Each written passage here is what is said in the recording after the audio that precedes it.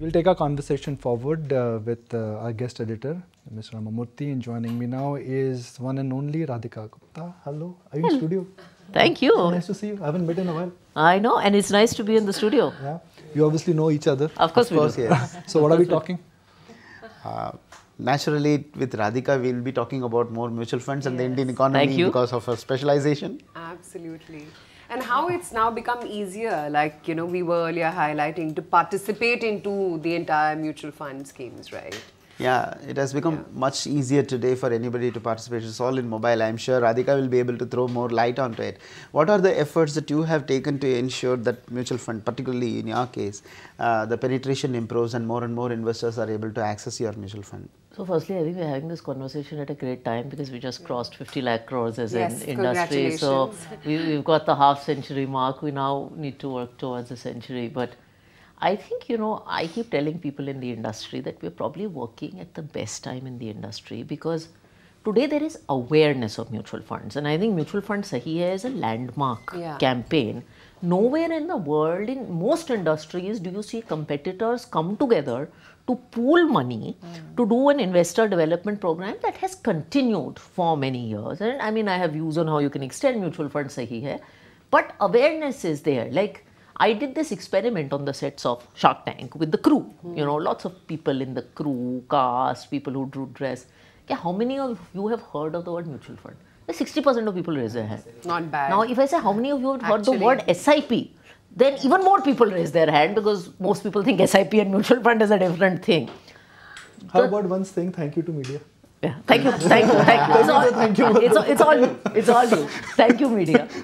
The opportunity part is, though, if you ask how many of you have done in SIP, that is 10-20%. And then to his point, though, I remember actually opening up SIPs on that set because it's become so easy to do that. So digitization has made it 2 minutes where you can get this done. And so that's why I think it's the best time to work in the industry. 10 years ago, explaining a mutual fund was a pain. Maybe 20 years later, everyone will have a mutual fund.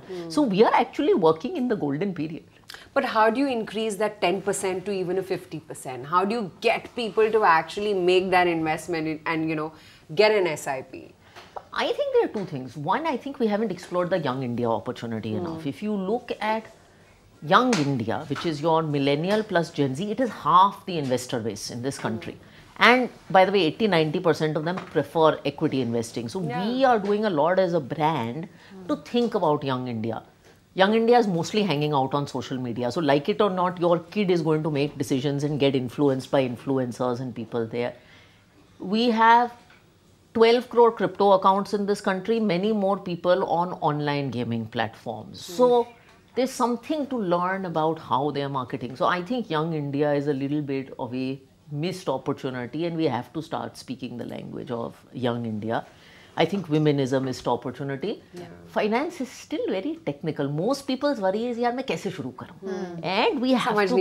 And we have to position mutual funds as simple problem solvers. All this, nobody wakes up thinking, I want a flexi cap fund today. I want a large and mid cap fund. People don't know what these things mean. नया campaign idea देता हूँ. क्या? नया campaign idea. Mutual fund easy है. Mutual fund easy hai. कौन सा mutual fund sahi hai? Most people don't know in 4,000 schemes how to get started. So how can this? Most people think I want to save for my son's education, just like we were talking, Nikunj, or I want to save for my daughter's marriage or something. They don't wake up thinking large, mid, small cap. So we have to repurpose these things as mutual fund can solve my problem. SIP se hoga. You know, Mr. Ramamurthy, there's this whole old school thought, right or wrong, I don't know, but I've seen that when the generation has changed, the interest in stock market has come back. You know, there are these not very great memories I had when my father used to tell me about what happened in 1992, what happened to a US 64 and then what happened in 2002 after the TMT meltdown. Do you think somewhere that is the messaging which is the most critical messaging, because that happened because that time the regulations were different, the exchanges were different, the transparency was different, and in a sense the system was very different. So now those things, now you have a market risk, you don't have a risk in terms of a collapse of the system. That is one important point. As I told you, two important drivers there. One is a development oriented policy regime and consistently giving a development orientation, which you have seen in the recent past, is a very important contributor. The second is a very robust regulatory regime which concentrates so heavily on investor protection and investor education. If you look at it for an investor, see, you talked about the earlier times and the fiascos. If you had the opportunity of going into a ring, the age of people who were getting inside the ring and coming out, if you have seen, it would have never been anything below 50 to 60. Yeah. Wow.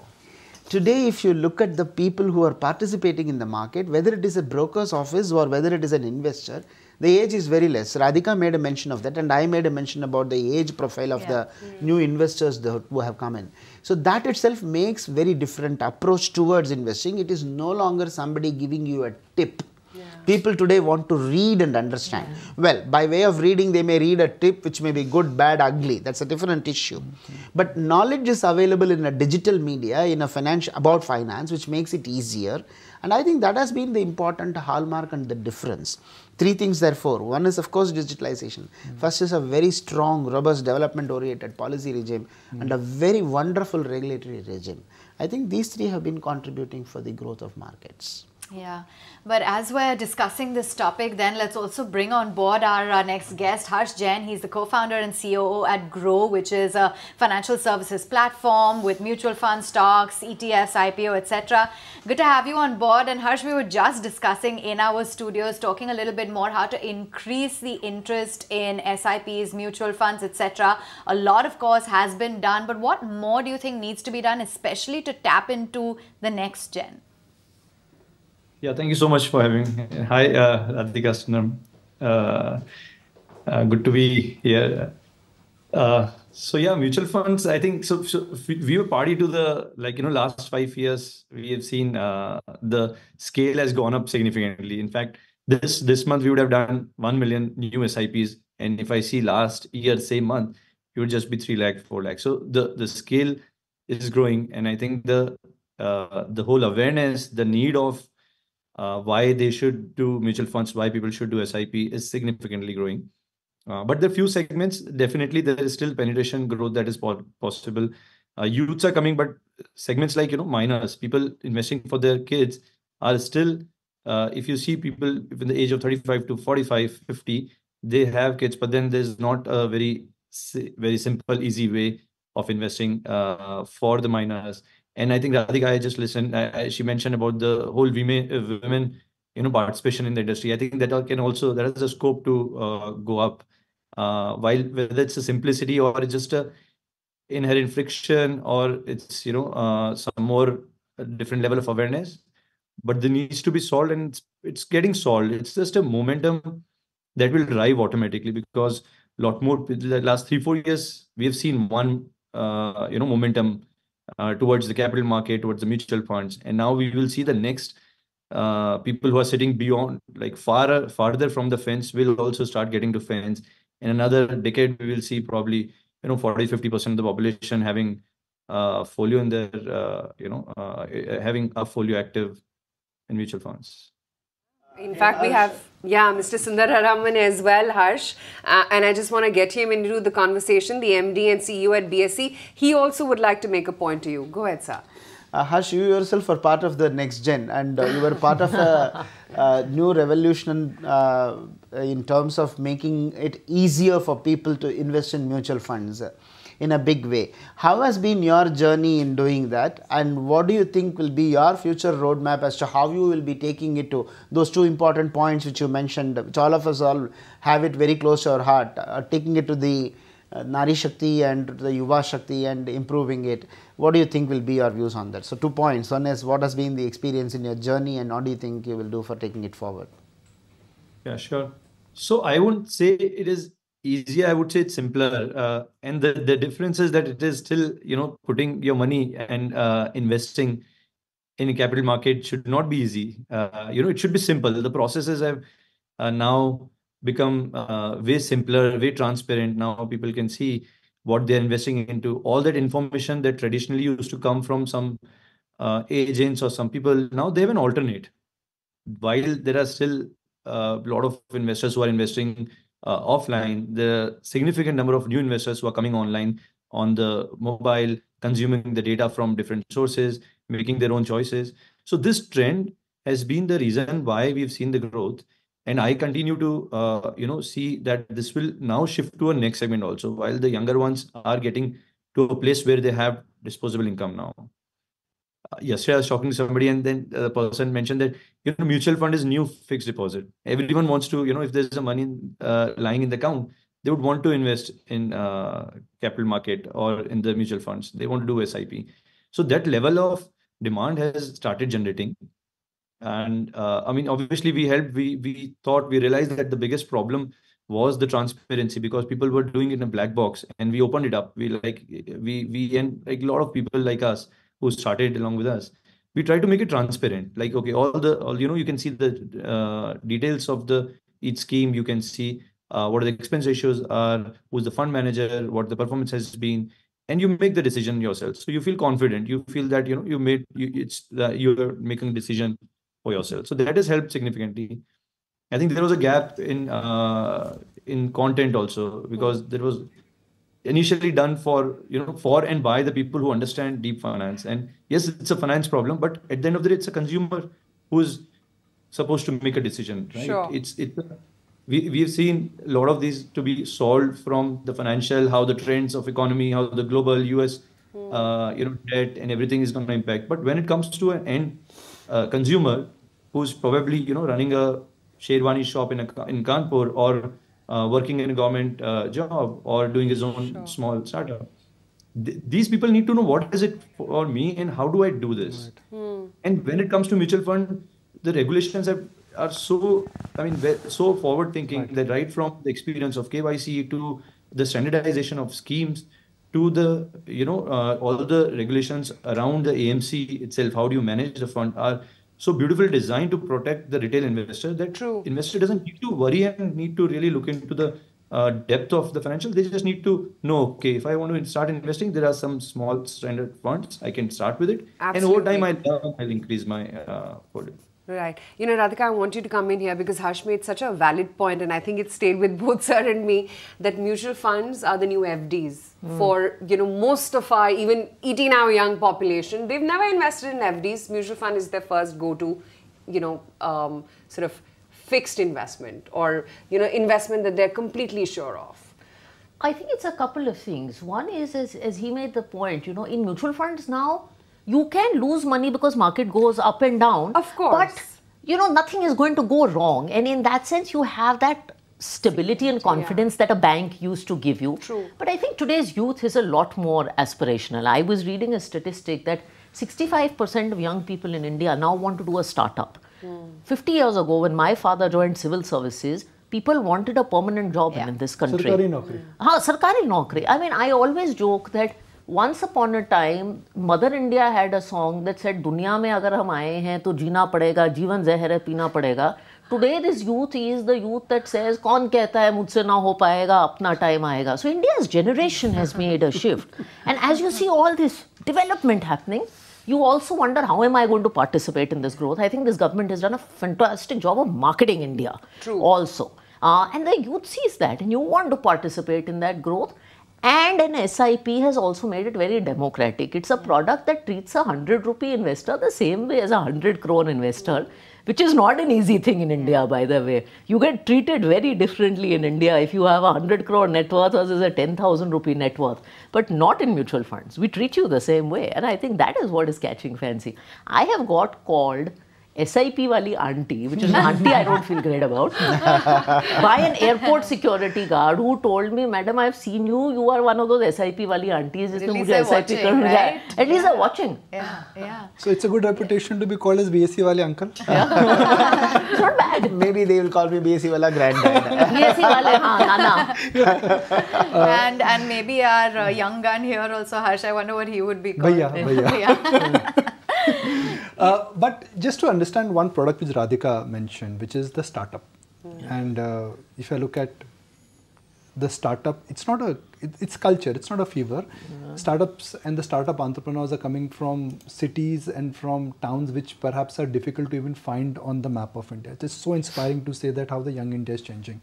So from really an exchange standpoint, you came out with an SME platform, which has done wonders. And now SMEs, they can actually go to the capital market. And I've seen such fantastic SMEs raising 50 crores, 3-4 years, they migrate to the big board. Such a nice culture of innovation which is coming in. Do you see that sooner than later, there really could be a startup exchange? There could be an exchange which will actually be doing something on startup? Already there has been some effort made by BSE in this regard. There is something in existence, but it has to get into the next level. See, it is a question of how much you can dream, right? Look at the way we have grown. Till few years before now, we all used to be worried about how many milligrams or kilograms of sugar we will get in our ration card per person. We are from that zamana. Generation. 425 grams of sugar per person per month was the area from which we are coming in. Today, that is not what is the problem for the youth. So, they are able to dream. As Mr. Kalam said, President Kalam told, dream is one thing which will never let you sleep, right?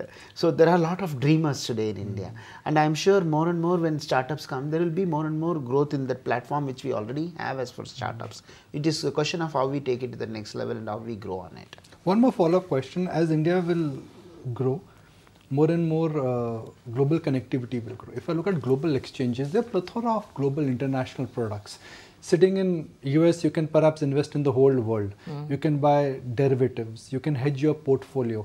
As India migrates from being a $4 trillion to a $10 trillion economy, we will become a large economy.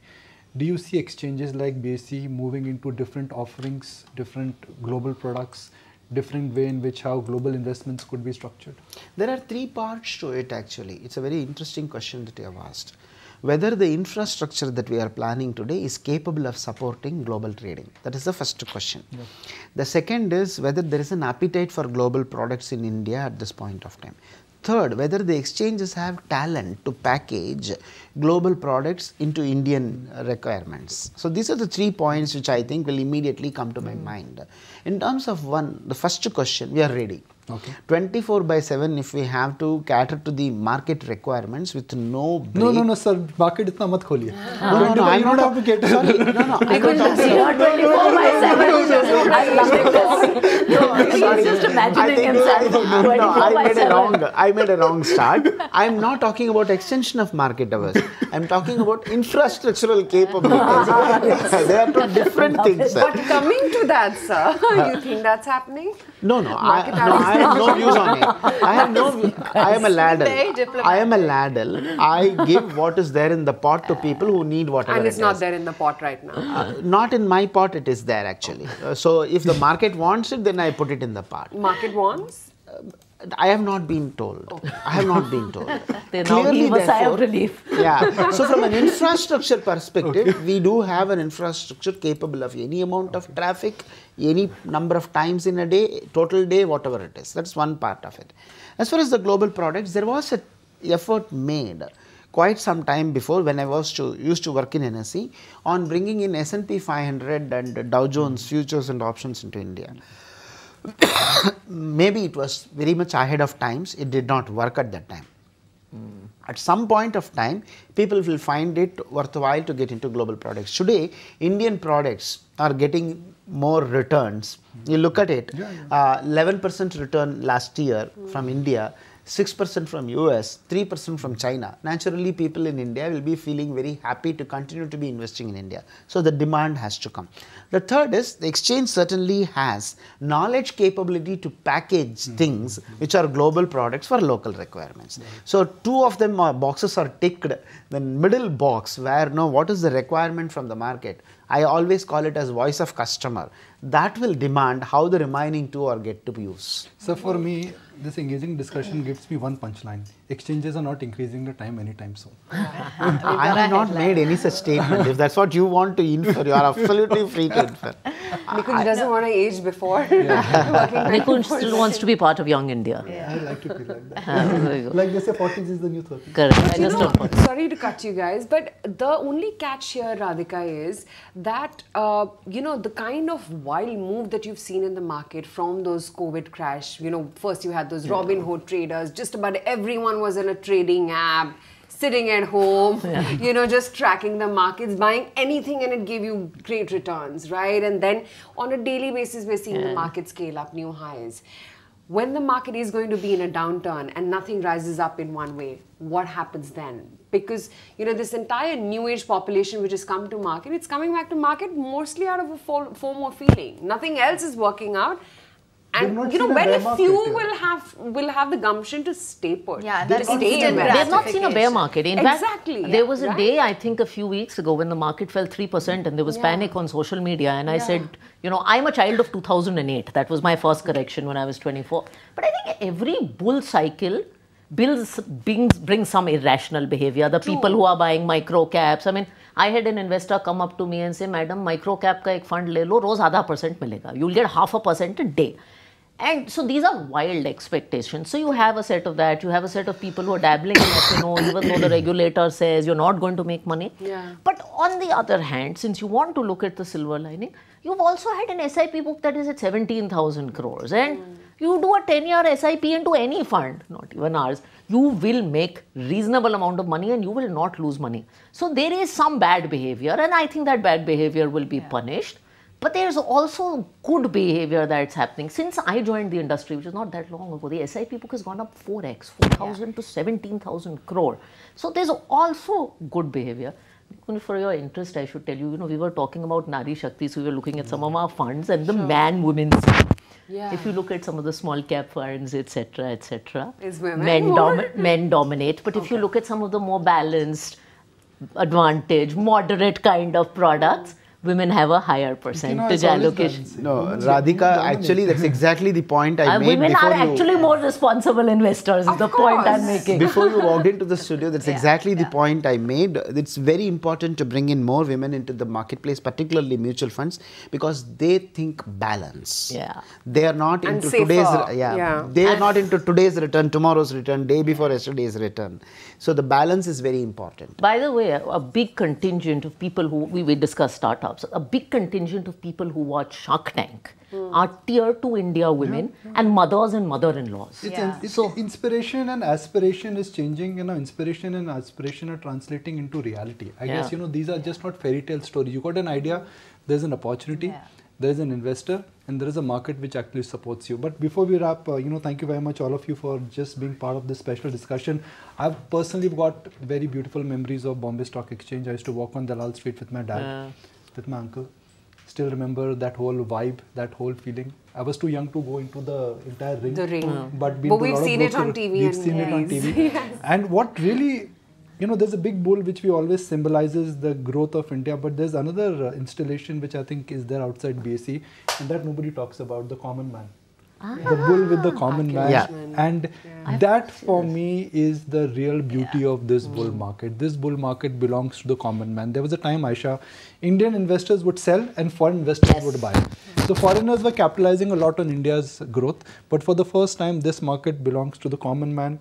2021-22 SIP exchanges. So thank you all for being part of this discussion. I think it is so nice to see that what looked like a fairy tale is now almost part of reality, whether it is Sensex at 72,000 or Nifty at 21,000. Thank you all very much for being part of the discussion. Thank you so very much.